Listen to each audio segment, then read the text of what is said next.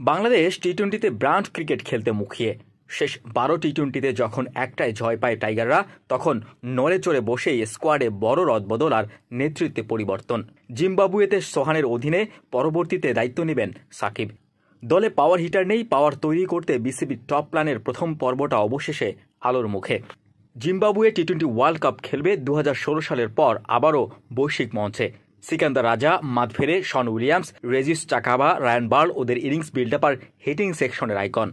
অন্যদিকে সাকিব, তামিম, মুশফিক, রিয়াদের 391 ম্যাচ খেলার অভিজ্ঞতাকে পেছনে ফেলে নতুন দিনের ব্যাটিং লাইনআপ সাজানোর অপেক্ষায় টিম টাইগার্স। ব্যাট হাতে লিটন, আফিফ, সোহান দলের মূল ভরসা। ওপেনিংয়ে বিজয়ের সঙ্গে মুনিম থাকতে পারে, সেক্ষেত্রে ইমনের অপেক্ষা বাড়তে পারে। Mustafiz, নাসুমরা Trump card.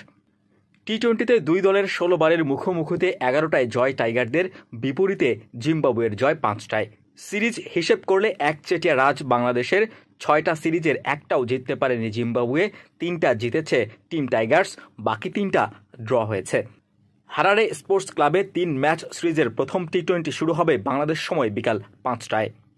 Mahmudur Rahman, BD ক্রিক time.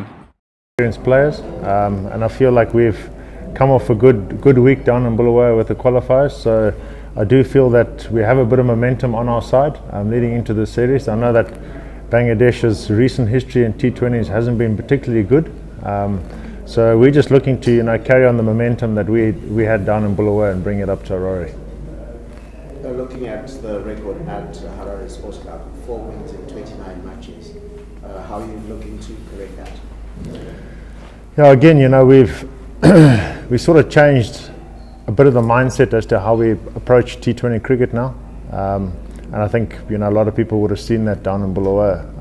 I think there would have been quite a big contrast between the T20s we did play in Harare compared to the ones we played down in Bulawayo, and I think if we can play more of that sort of fearless, positive brand of cricket, then I think those statistics will slowly change.